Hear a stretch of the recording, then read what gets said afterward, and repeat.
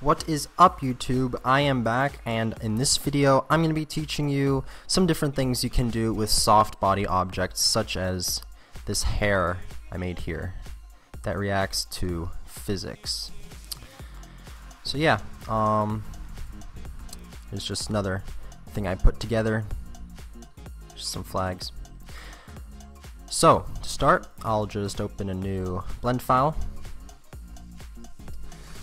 and I will add a plane and scale it up, and some light.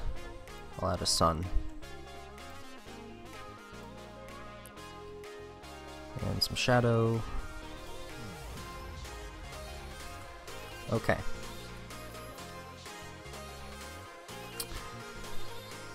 So to make some hair, first thing you're going to want to do is add a plane and move it up. And you're going to want to model that plane into the shape of some hair. So I'll just scale it up 8 units and scale it down till it's about that thin. So that's like 0.02 or 4, that works. And then I'm going to make some loop cuts on it. So I'll do Control R and move my scroll wheel up.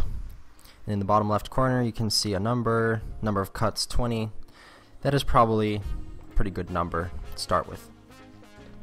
Next I will select these two vertices right here, Shift S, cursor to selected, and then set the origin of the object to there. You can do that with Shift Control Alt C, and I'll select origin to 3D cursor.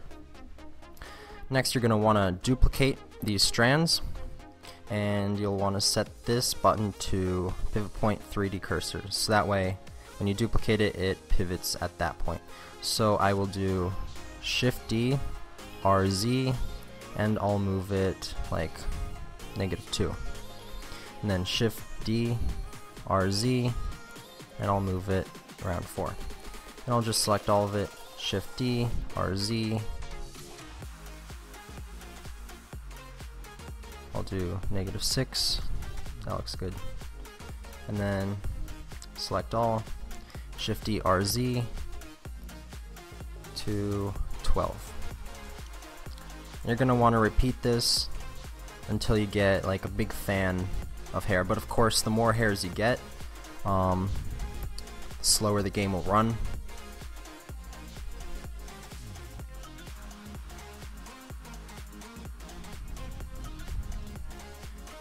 And I might delete some off the end. Actually, that was more than I needed. Let's see.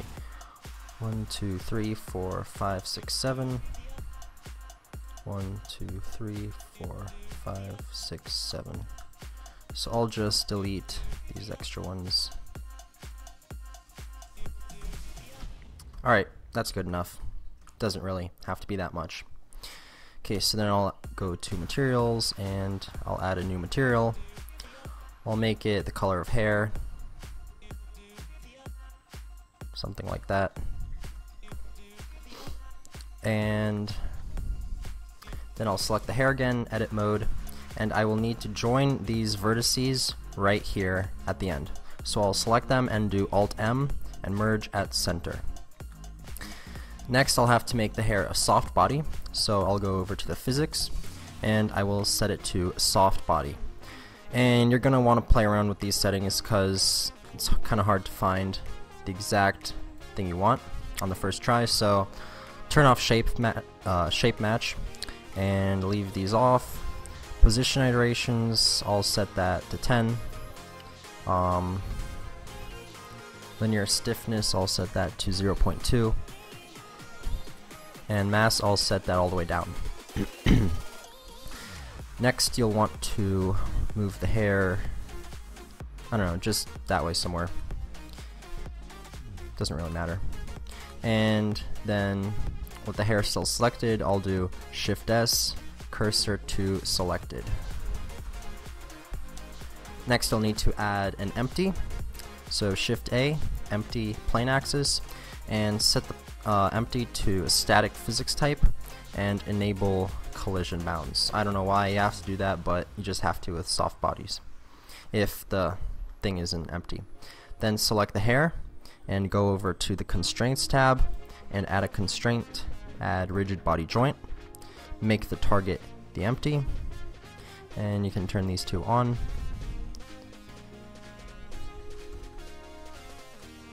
And if you'll play the game, and I should turn off back face culling. Okay, so if you play the game, you'll notice how the hair reacts to physics, just like that. And you can always add more loop cuts or subdivide it, and always mess with these settings to get your desired result. Soft bodies aren't just good for creating hair, they can be used for creating a variety of things like flags or tablecloths, and so I'll show you how to make a flag with soft bodies. So I'll add a plane, I will subdivide it a few times, and I'll just scale it up on the y-axis and apply the scale and rotate it 90 degrees like that. I'll give it a new material and turn off back face culling. Alright, so now I will need two of these right here. Move one down.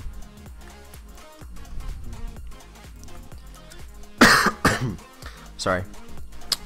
And so now let's set this to a soft body.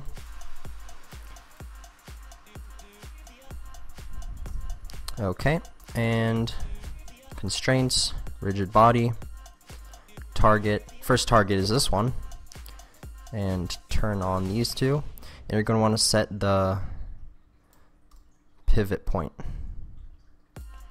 So I'll just move this to where the corner of the mesh is. Doesn't have to be exact, but I recommend it should be like somewhere within the outer boundary of the mesh. And for the second one, do the same thing. Set it to the other empty. Excuse me. And move this one down and that over.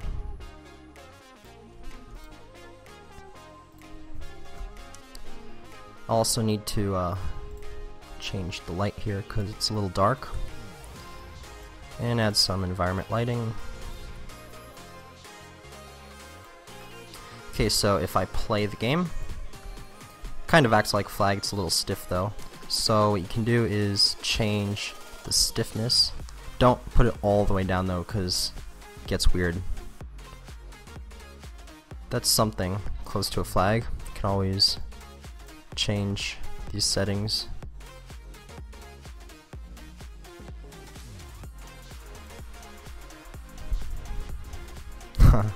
Well, that looks pretty good actually.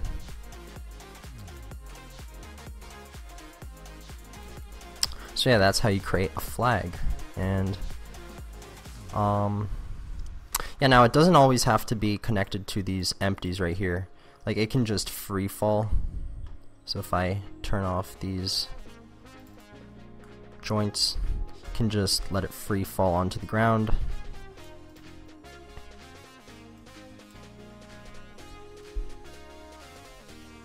If I turn some of these settings back on, it might look better. Yeah, it looks like a piece of paper now.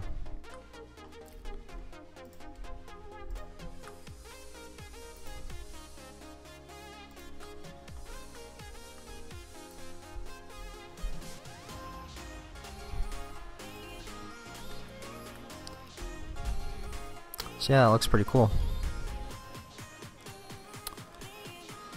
So yeah, there are pretty much no limitations on what you can do with soft bodies other than like different motions you can apply to them.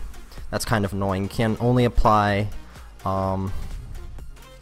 location, rotation, and linear velocity as far as I know to soft body objects, which is kind of annoying if your player is a soft body.